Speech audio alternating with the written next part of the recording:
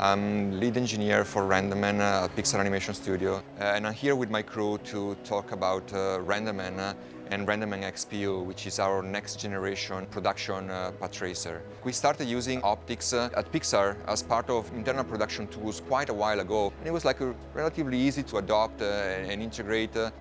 It doesn't force you into a particular rendering pipeline or anything like that. It's a toolkit that you use to build a renderer. If you look at one of the movies that Pixar makes or one of the other visual effects projects that some of our customers make with RenderMan, complexity is there at every level. In the demo that you're seeing right now, is not like denoised or filtered or upscaled. We want to show the real deal, the ground truth. I like what the NVIDIA RTX platform brings to this table.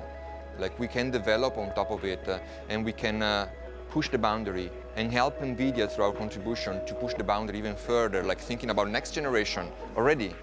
What can we do next and better?